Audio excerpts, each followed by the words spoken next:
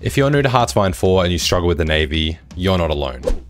I'm going to tell you 2 different strategies that you can use to help manage your Navy. I also wanted to mention I'm using the Man the Guns DLC, and you should get it too if you want to experience the Navy in its best form. On the top right here, you can see the theater. This is where your entire Navy is organized into different fleets, and within that fleet, different task forces. You can create task force templates, which is what I'm going to show you today, specifically for managing submarines. Select all your submarines, and then right-click on the task force line down the bottom to break them into their own task force. Click on the empty portrait down below to assign them to an admiral, and then click the split button until you've got 10 separate task forces. Click on this button here, and then increase the capacity to around 20, name it, click save, and OK. Go through the rest of your task forces, click this drop down, and select your template from the list. Now when you deploy a new submarine, it will automatically reinforce one of your task forces until they've all reached their max capacity of 20 submarines per task force.